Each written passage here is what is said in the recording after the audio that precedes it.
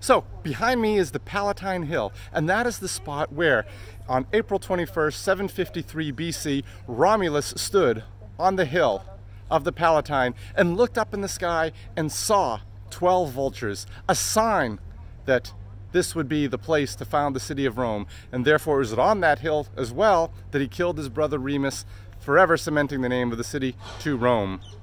Now, as I turn behind me on the Capitoline Hill, years after that, the Sabines took hold of the citadel of Rome there on the Capitol.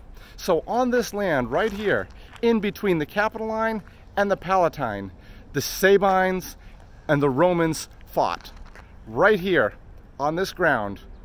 And the Romans, of course, were victorious, and Rome continued from there. But here we are, the very beginnings of Rome.